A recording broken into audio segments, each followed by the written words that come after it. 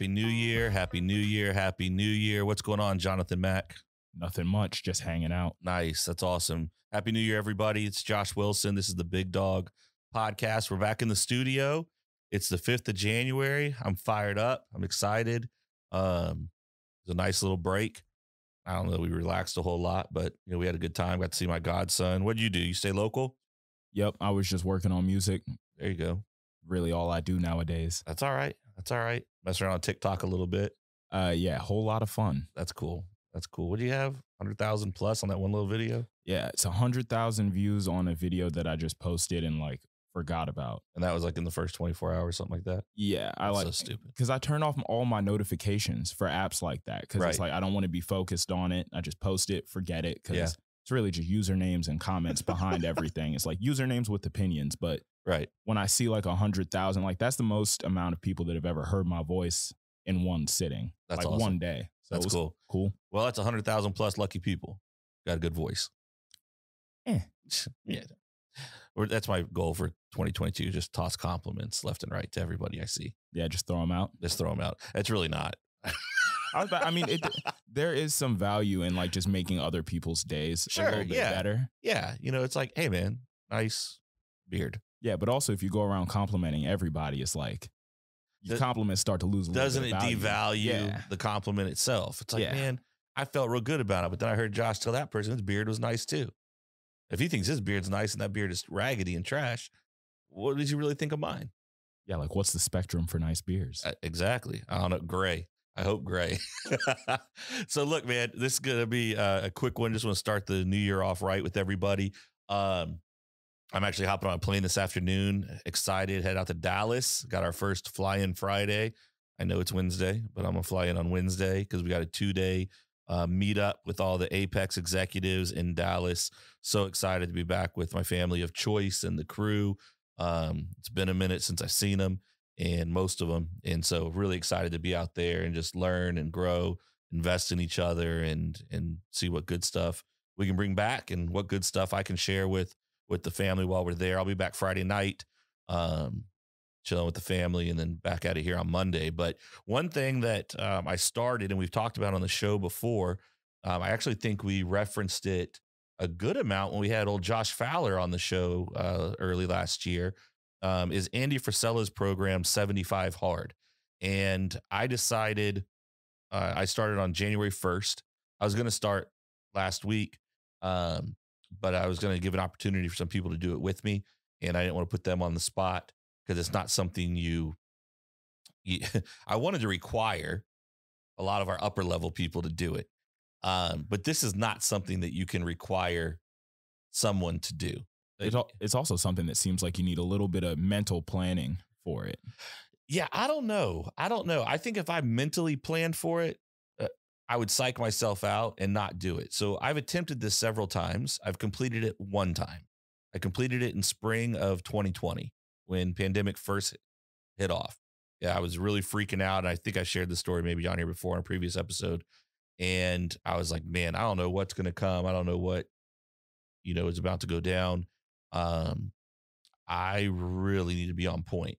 I need to be dialed in. Yeah, because at the beginning of the pandemic, they were just kind of anybody with pre-existing conditions. And then the list of pre-existing conditions was literally just existing. Yeah, it was wild. It was wild. And so, I ended up, I'd started following Andy maybe 6 months beforehand and had heard about this. A couple of my buddies through Apex had gone through the program or were going through the program.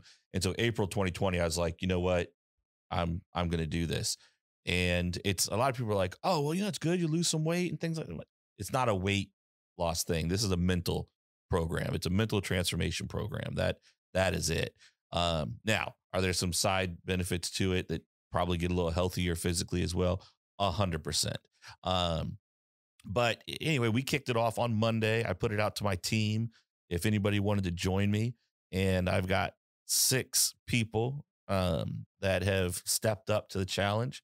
We've got one who the cookies got her. She's already failed, but she's starting back up. So that's awesome. That's the thing. You can't think about it if you fail. You just got to start over day one. And the thing that's really cool about this, I just kind of want to share my experience from 2020 when I did it. and why I decided now to do it again. So, yes, there were some physical changes that benefited me, in 2020 when I did it the first time, but they paled in comparison to the mindset shifts. It's called 75 hard for a reason because it's hard. There's nothing about it that is convenient. There's nothing about it that is easy. There's nothing about it that you wake up first thing in the morning, you're like, yes, I'm doing this again today. Um, and that's kind of the damn point, is because everything about our world, our lives, is about ease and comfort Yeah. in a lot of ways. Like, it's not difficult to find comfort. It's not difficult to take an easier path. It is not difficult to change a certain circumstance to make something easier for yourself. It's not difficult to find content of anything that you want to fill your mind with. Like, everything is kind of designed to be quick and easy, Yeah. It's like fast food, really. It's just a fast food right? mentality. Yeah. And it's carried over to everything. This is the opposite of that. There's nothing quick and easy about any of it. And there's certain tasks that have to be done each day that you're required to do. Um, and so I've got my app here, 75 hard app that you can download, and it'll track everything for you. Makes it pretty easy. And so first thing is, you got 2 workouts that you got to do each day, 45 minutes.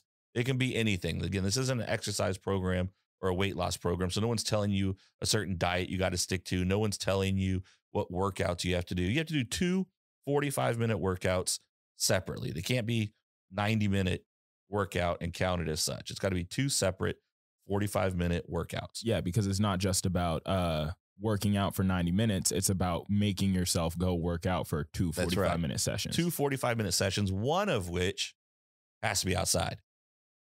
All right. So Tuesday, was it Tuesday? No, Monday, we had that little weather event come through. I still had my outside workout to do. So I got home around 4, sent everybody home early because it was snowing like crazy here. And I know some people will be like, look, bro, you don't know what snow is. No, I don't know what snow is. I'm from the South. We don't really get snow like that. Now, an hour north of here, Richmond, they got freaking crushed. Jokers were on the interstate for like a day and a half. I had Stuck. a friend driving up to Pittsburgh for Ben's last game at Yeah. Heinz, and apparently on I-95 they were trying to brush snow off of their windshield. They broke a windshield wiper and had to drive all the way to Pittsburgh, like up through the turnpike, all that snow with one wiper blade. And that reminds me of college. That's wild. That's no good. But I got home. Devin, she's awesome. She's so loyal. She's like, I'll walk with you, baby. So we go outside. It's like 15-degree wind chill or whatever, snowing, and we're walking. We got our 45-minute walk in so I could get it done.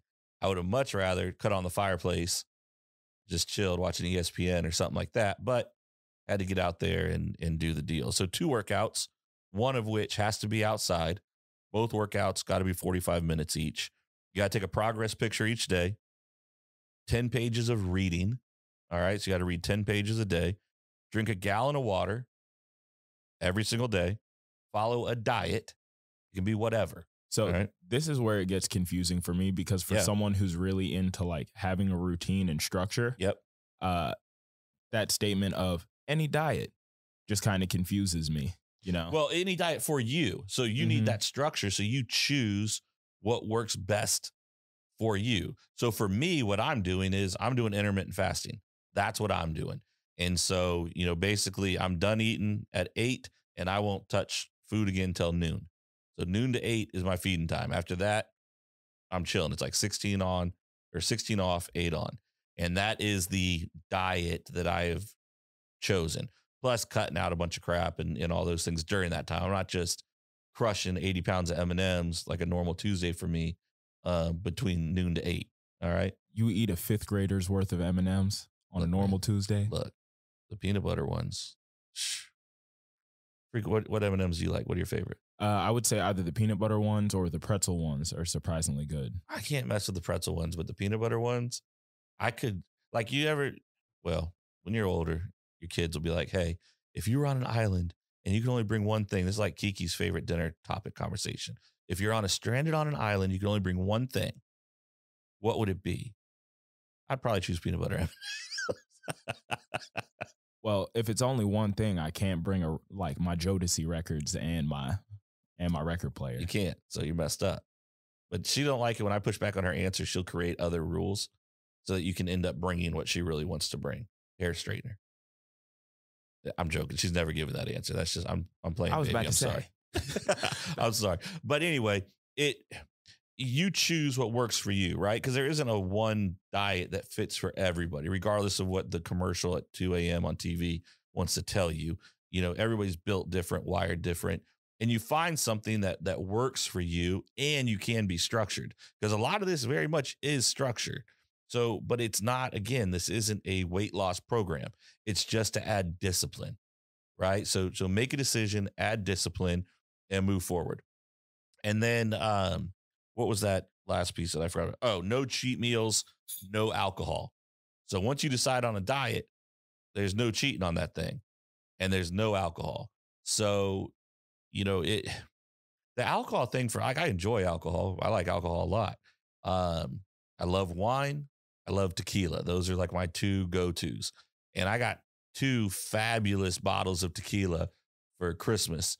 One from the staff and one from my wife. And they are sitting beautifully in my dining room. And that's just where they're going to be and where they're going to be at. People are like, oh man, how you're doing this? Your birthday's in January. You ain't going to drink on your birthday. You're not going to do it. No, it doesn't matter to me. I'll enjoy that at some time. And I'm still having a great time on my birthday.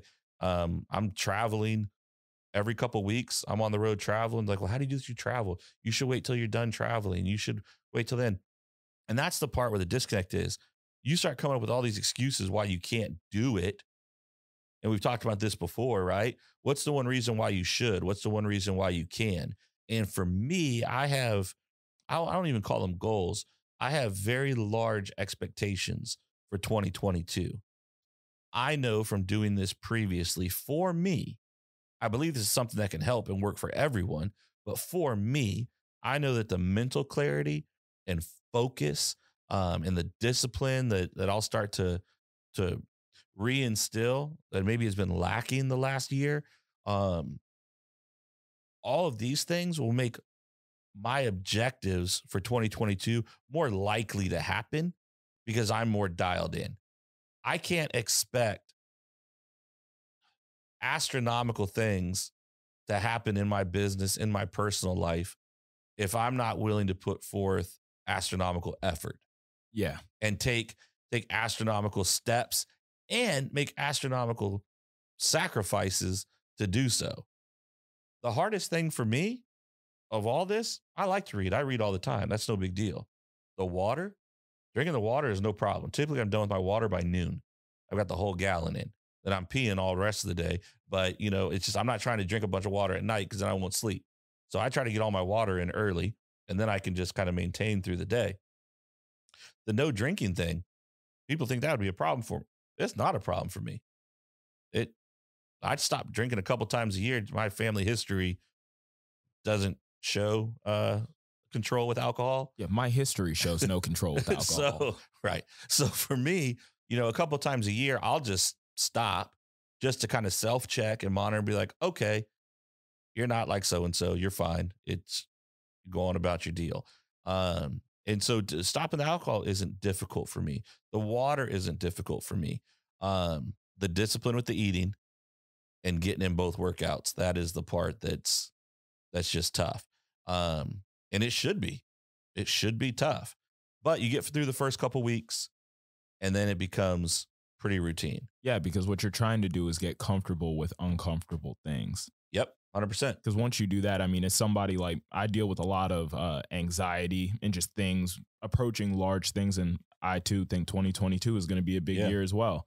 But to get to those big things, I got to be comfortable with them happening. And to get to that point, got to get comfortable with being uncomfortable. Yeah, 100%. And I was talking to some people over the break, and, you know, we were talking just about business and growth and where we're at. And I was processing payroll for the last payroll for the end of the year. And it was crazy to me what what payroll has become for the trainers and admin team and stuff like that. And our bi-monthly payroll is bigger than years we used to have in like overall like sales. I mean, and that's crazy to me. And that's some people. I was talking to some friends about it. They're like, "Oh my gosh, like that's so stressful." And it was stressful when we did 50,000 a year. It is no more stressful then. Honestly, I'd probably say it was more stressful back then than it is now. Um, but you've got to your point, you have to get uncomfortable and get comfortable with it to be able to grow and move forward. And if you don't develop yourself mentally and get yourself there, um, it, you won't be willing to take action on opportunities that present themselves to you. I spilled water on me. Yeah, I wasn't going to mention it. Yeah, I appreciate it. These cameras catch it. I guarantee you that. I agree with you completely because, I mean, there is no number, right? There is no magical circumstance that you get to and you're like, cool, I'm comfortable here. Because once you're comfortable, you're done. I agree. Yeah, I agree. And it and I don't know that's a bad thing. Like if somebody is like, this is where I need to be.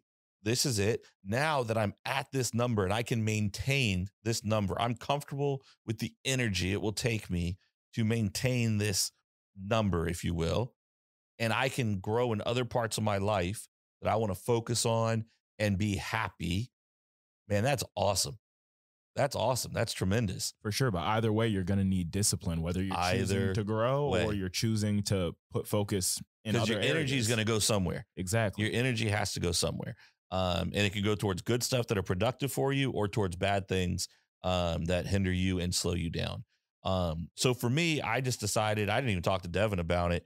I just told her, she actually found out I was doing this from a post I put on the team page, inviting everybody to join me and do this. So it's just, I'm excited about it. I'm praying to have the discipline to see the all the way through, because I know what the byproduct will be from doing that.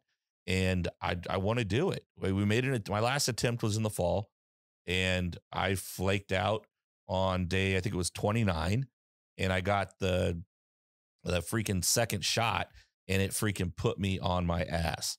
It just lit me up. Oh yeah. You remember what happened with me when I got my second shot. I was a mess. Yeah. I mean, it just sucked. And some people got it. It was no big deal. Some people got it. I mean, I had COVID, last year, almost a year ago. And it was nothing. Freaking give me this and freaking, it was, I told Devin, no boosters, no nothing. I don't care. Like, I'm not doing that. I'm not doing that. It just was not worth it to me. I just think that we need to, all I'm going to say on it, because I got a lot of views, but I think we should be real attentive to the people who tell us what we need and what their interests both personally and financially are. Yeah. Oh, yeah. Sure. I think everybody should definitely take all those things into consideration. Just pay attention to who tells you what you need. Always. So I'm excited about this process. I'm excited to move through this over the next couple months with the team. I think those on the team that are doing it with me it's their first time and they're going to really be pushed and challenged. But I think what they come out is better human beings, more disciplined, more focused, more efficient in what they're doing. And these are all things that for me, I can't see anyone not having. And it's not like you get to day 75 and then you can just go back to whatever. I probably maintained 30% of the disciplines I picked up when I did this the first time and actually was successful with it. And 30% of those disciplines and practices or thoughts and ideas or concepts, things I decided I wanted to change with my family or things I wanted to do with the business that are still in place are why we're at where we are now. But I think we would agree if I just said, okay, these are the things I'm going to keep doing. I cannot have any reasonable expectation of achieving what I want for this year or 2, 3, 5 years from now if I keep doing the things that got me to where I am today. There is a certain level of maintenance, but there has to be a significant level of growth to get to where you're trying to go. You can't just maintain because then nothing changes. I'll be sitting here 6 months from now looking like this. I'll be sitting here, 6 months from now with the things that make me anxious and stressed, still making me anxious and stressed because I haven't chosen to address these things and make changes that will allow me to propel forward. Right. And so, for me with the show today, I wanted to introduce to you guys 75 Hard and what it's about. I would invite you to check out the website 75hard.com. You can get all the information that you want. You can register to receive email with more information. You can download the 75 Hard app. All of these things are free. Nothing costs anything. Yep, and we can throw the link to 75hard.com in the description. We'll do that for sure. And let me know if you start on this path, if you go on this journey and you give this a shot. Tag that dog trainer, on Instagram, email us at bigdogpodcast@joshwilson.dog. Let us know that you're doing it. And matter of fact, if you do decide that you want to go after 75 Hard and accomplish the task, shoot us an email or shoot us a DM, and I'll send you a book, 75 Hard by Andy Frisella. I'll send you the book. It's a great book. You do not need the book by any means to do the program. You don't need to spend money on anything to do this program. But the book dives really deep into kind of the process and development, the process that Andy went through as he created the program and why.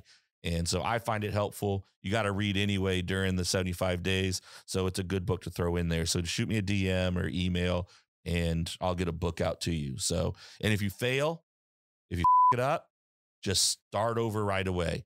Don't be like, all right, well, I screwed up. Let me go grab some drinks. Let me go, order a pizza. Let me go do whatever. Just start over right away. Stuff's going to happen. When I screwed up that last time, I told you, I couldn't do it in my mind. Physically, I couldn't do it. I probably could have done it, but I didn't. And that's on me. The time before that, I think I was on day 34 when I failed and I fell asleep without finishing my water. Everything else was done. I had a couple ounces of water to go and I fell asleep and I woke up middle of the night and I was mad as hell because I screwed up. And I could have just started over right then and there, but I didn't. I was weak. I was soft. I used it as an excuse to just get on some behavior. That's what I did. I'm not doing that this time. I'm going to get this thing done, hell or high water.